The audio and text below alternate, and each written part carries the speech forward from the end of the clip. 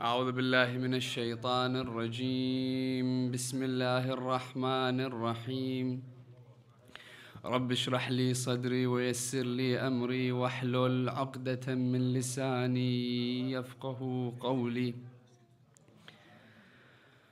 الحمد لله رب العالمين وصلى الله على سيدنا وحبيبنا وشفيع نفوسنا أبا القاسم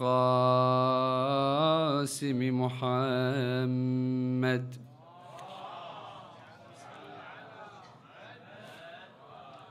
وعلى آل بيته الطيبين الطاهرين المعصومين لا سيما بقية الله روحي وأرواح العالمين لتراب مقدمه الفداء.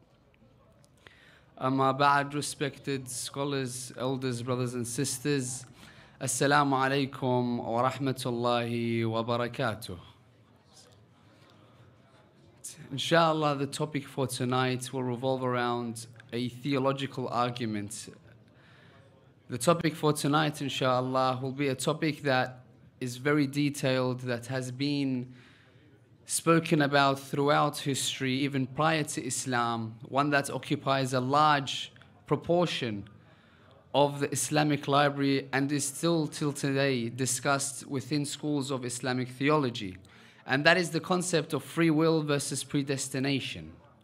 The concept of free will versus predestination is one that needs a lot of focus and needs a lot of time to comprehend. However, inshallah, with the limited time that we have for tonight, we can decipher some points in which will allow us to comprehend it in depth.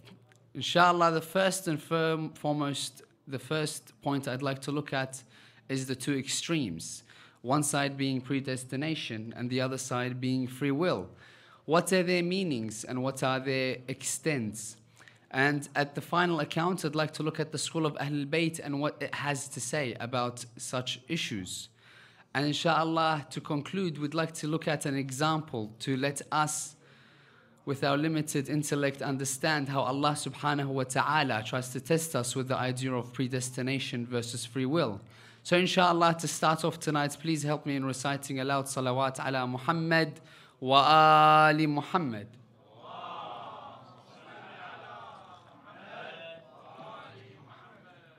Predestination, in its essence, means that we believe in the idea that everything Allah subhanahu wa ta'ala has predetermined.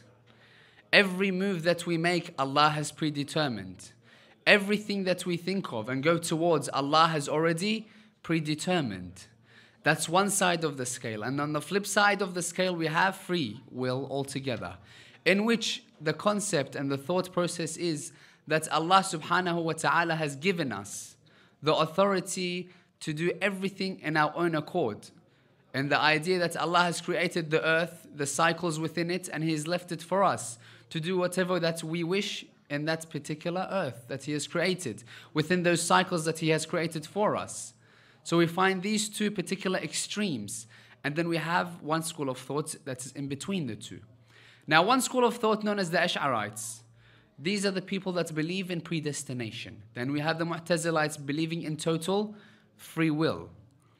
Now let's look at why is it that someone may like to think about predestination. What kind of governments does it help out? What kind of authorities does it aid? Now if we think about it in the idea of predestination, we said that the idea is that everything that happens, Allah subhanahu wa ta'ala has already predestined. Therefore, if we look at the government that's happened in accordance or in the same timeline as the Prophet of Islam, the same timeline as the Imams of Ahlul-bait, we find such as the Umayyad Khalifas, such as the Abbasid Khalifas. What did we remember them saying time and time again? When people would start to question them, saying that is this chair that you sit on or is this throne that you sit on for the Ahlul-bait or isn't it? Their reply is the same thing that we discussed tonight, the idea of predestination, because they say that do not talk to me that I have taken the Khilafah. Don't talk to me that I have taken this particular seat. It's not my fault that Allah has predestined for me to take it. Therefore, this accounts for their actions. If in actual fact, we believe in an idea, and a theological idea of predestination. Therefore, we see that it served the purpose of the Khilafat. It served the purpose of the Umayyads, of the Abbasids. Whenever someone would come forth and tell them, you have taken a right which is not yours, their reply is what? Is that Allah subhanahu wa ta'ala has given that to us. Allah subhanahu wa ta'ala has already determined this. Therefore, your problem is not with me. Your problem is with Allah. That's how they try to push it away. On the flip side, the second point that we want to raise in the idea of predestination, does Allah subhanahu wa ta'ala, if He's already predestined everything, need prophets? As in, if Allah has already predestined that you do right or you do wrong, or if Allah has already predestined that you go towards hell or towards heaven, do we actually need prophets? As in, a prophet is come to mankind to guide them. Either they listen to him and go towards heaven, either they listen to him and they are in salvation, or they go against him and they go towards the hellfire. Therefore, if we believe in the idea of predestination, it does not need any more prophets and imams to carry on the message, to guide people, because Allah, in accordance to them, has already predetermined where you will go. Therefore, the school of Ahlul-bait does not agree with this first one. On the second level, let's look at the idea of free will. Allah subhanahu wa ta'ala, as they say, in the idea of free will, has created the earth, has created the cycles, and allowed us to do whatever we want inside it. Now let's look at the contradictions here. Allah subhanahu wa ta'ala, doesn't He have a hell? Doesn't He have a heaven? Doesn't He allow us, or doesn't He account for our every action? Doesn't He give us guidelines, the Quran, how to live our life? Therefore, the second is also disproved. Therefore, we find, what does the school of Ahlul-bait say about this? Because we know what the opposition says. We know what the schools of thought outside the Ahlul-bait say, in which Abu Hanifa goes to the house of Imam al-Sadiq, alayhi afdal as-salatu was-salam. Imam al-Sadiq's inside, Musa al-Kadhim comes out, 5 years of age. 5 years of age. He comes to Abu Hanifa, he says, what is it that we can help you with? He says, is your father home? Is your father Ja'far al-Sadiq home? He says, my father is busy. However, is there anything you'd like to ask me that I can help you with? 5 years of age. He says, I have a jurisprudential question. He says, go ahead. If I can answer it, I'll answer it. If I can't answer it, I'll take it towards my father. So Abu Hanifa is thinking to himself, if he doesn't, he's obviously not going to answer me at 5 years of age, because me at my great and me at my old age can't answer this particular question. This 5-year-old won't be able to answer it. He'll take this question, he'll go towards his father, and his father will answer me when we meet. So he says, what's the question, O Abu Hanifa? He says to him, I have a question in regard to predestination. He says, what's the question? He says, predestination, I don't know. Is the sin, when committed, going to be on my shoulder only? Is it a joint relation between me and Allah, or is only Allah in charge of that particular sin which I commit? So in essence, he's saying that who is in charge of this particular sin? The 5-year-old, Musa al-Kadhim, replies, look how beautifully he replies. He says, well, obviously it cannot have any relation with Allah subhanahu wa ta'ala. Abu Hanifa pauses, he says, why is it? He says, well, obviously on the first instance, we can't say that Allah subhanahu wa ta'ala will be punished for a sin that we commit. Otherwise, there wouldn't be a hell and a heaven. He says, on the second occasion, we can't be half us, half Allah subhanahu wa ta'ala, because it's unfair that we are punished and wal-iyadhu billah, Allah is not. Therefore, the only conclusion is what? The only conclusion is that Allah has nothing to do with our sin, and we are solely in charge of the sins in which we commit. Abu Hanifa is thinking to himself, 5 years of age, and he's just answered the question that it's been revolving in my head for so long. He goes away. Going back into the topic, inshallah, predestination versus free will. Let's look at the Ahlul-bait. What does Ahlul-bait have to say about predestination versus free will? Imam al-Sadiq asks this question. Imam al-Sadiq replies beautifully. He says to the man that asks him the difference between predestination and free will, he says, lift your leg, or one of your legs. So the man lifts one of his legs. He says, at the same time, I want you to lift the other leg. The man says, it's impossible, I'll fall over. He says, that's the balance. He says, Allah is in charge and does not give you any will over some aspects of your life, other aspects Allah subhanahu wa ta'ala has given you the freedom of choice. Examples: we are not given the choice of where we are born, when we are born, when we shall die, whom our parents are. We don't have a say in that, do we? If we go ask that to the people that believe in free will, go and tell them, did you have a choice in which you were raised, whom you were born to, when you shall die? They'll obviously ask and tell you that we have no say in this.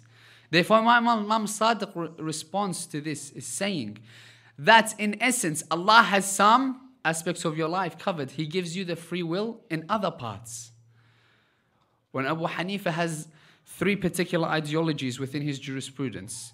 Number 1, he says that Iblis will not be burnt in hellfire. Why? Because he's made of hellfire. So he says we won't be hurt by hellfire. Number 2, anything that exists must be seen. And you find that ideology is still within other schools of thought. So number 1, Iblis will not burn in hellfire because he's made of hellfire. Number 2, he says that everything that exists has to be seen. And number 3, he says everything is predestined. That's his ideas, that's his theology, that's his conclusion. Therefore, we find a particular person, this story is attributed to many people, but famously it's attributed to Bahlul, in which he picks up clay, and a hard clay, and he throws it at Abu Hanifa. Abu Hanifa is angered because he's in pain, takes Bahlul towards the court. He takes him in front of the judge and he says, I want you to prosecute Bahlul. The judge is thinking to himself, well, he's a madman, or so it seems that he's a madman. How can I prosecute a madman? He says, you have to prosecute him because I'm in pain. He's thrown a rock at me and he deserves punishment. Then they go to Bahlul, they said, why is it that you threw this rock? He says, I have no guilt in the matter. He says, but you threw this rock. He says, it wasn't me that threw it. He says, Abu Hanifa has the idea that everything's predestined. Therefore, it wasn't me that threw the rock. Allah made me throw the rock, if it's in accordance with Abu Hanifa. He says, secondly, the rock shouldn't hurt Abu Hanifa. They said, why? He says, Abu Hanifa says that Iblis won't burn in hellfire because it's made of hellfire. I've taken rock or clay. I've thrown it at clay. We're made from clay, aren't we? He says, I've taken clay, thrown it at clay, and clay got hurt. That's what Abu Hanifa says. Technically, he shouldn't get hurt. And on the third instance, Abu Hanifa says what? He says that everything that exists has to be seen. He says that he feels pain. Can he show me pain? Therefore, the judge is left speechless and he lets Bahlul go. The idea he's trying to paint to us is that not everything is predestined. The Ahlul-bait teach us this. And they teach us furthermore that our actions may change something that's predestined. I'll give you an example. Allah subhanahu wa ta'ala has written for us a particular date in which we die. Let's say, for example, Allah's written for this person by the name of Ahmad to die in 30 years. In the narrations of our prophets, of our Imams, it says that Silatul Rahim is one of the actions that you may do or not do that may increase or decrease your lifespan. Allah has written that you die in a specific date. However, if you enjoin relations with your family, the Imams tell us that Allah may expand your life as much as 30 years. And on the reverse angle, if you break relations with your family, Allah may decrease your life by as much as 30 years. Therefore, something that is in free will may have a direct effect with something that's already predestined. That's the effect that the Imams try to teach us, that everything is in your hands. Therefore, what can we learn? Or what example can we give to ourselves to analyze or to make us think of it in a more simplified version? An easier way to go about thinking about predestination versus free will. Now, the example I want to give to you is a very, very significant one and a very detailed one. And the more you think about it, the more it applies. The example I want to give you is the example of the tree. The example of the tree, if you want to think about it, number one, imagine the root of that tree is the foundation. The foundation doesn't begin to branch out until a particular time, until a particular height. Now imagine the life of the person in his younger years, building the foundation to his future, building his iman, building his strength in his religion, before he reaches bulugh, in which he begins to be in a state where he begins to choose his path. When he begins to branch out, now this is the idea of predestination versus free will.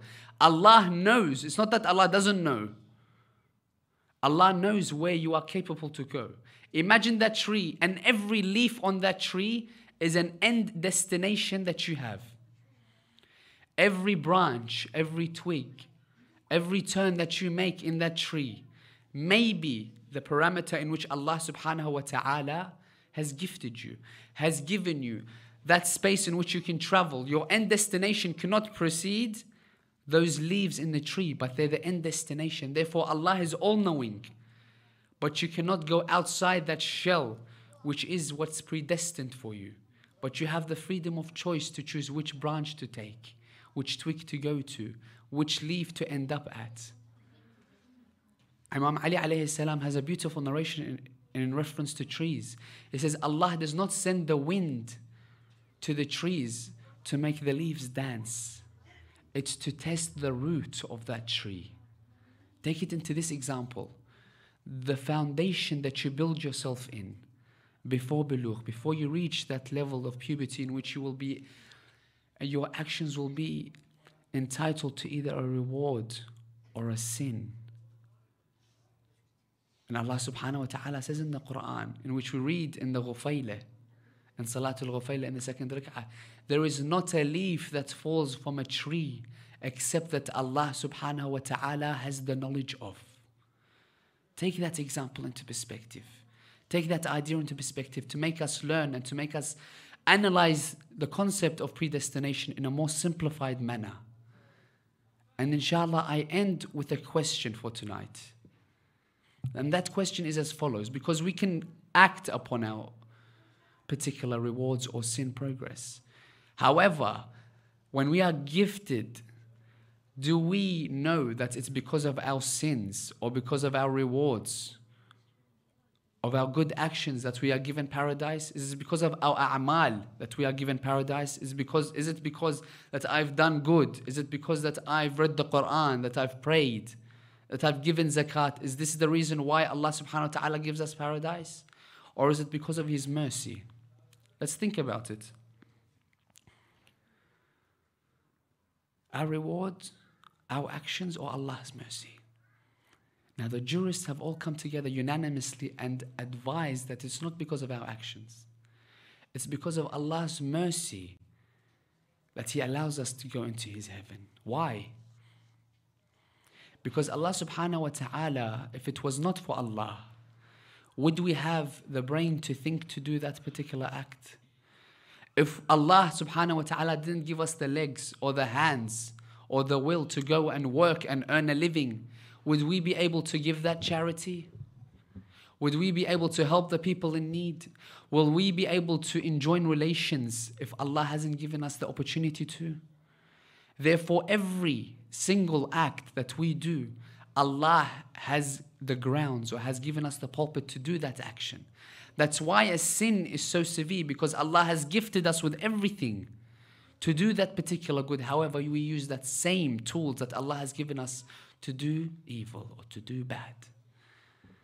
And that's why we have to learn in Ramadan, especially in Ramadan, when we are given this pulpit in which Allah says, I have my mercy that's abundant in this month. Your breathing is tasbih in this month. Your sleeping is worship. Allah gives us this. Let's take it onto ourselves to be the best that we can be. Let's take it upon ourselves to grasp these rewards. Let's not let Ramadan go past until we take it to its full extent, utilize it to its full extent, and keep that ongoing until next Ramadan.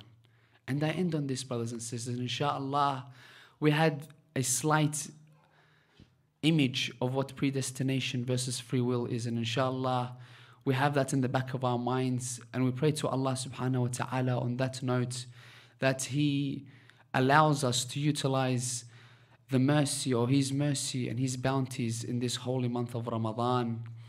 ببركة سورة الفاتحة تسبقها الصلاة على محمد وآل محمد.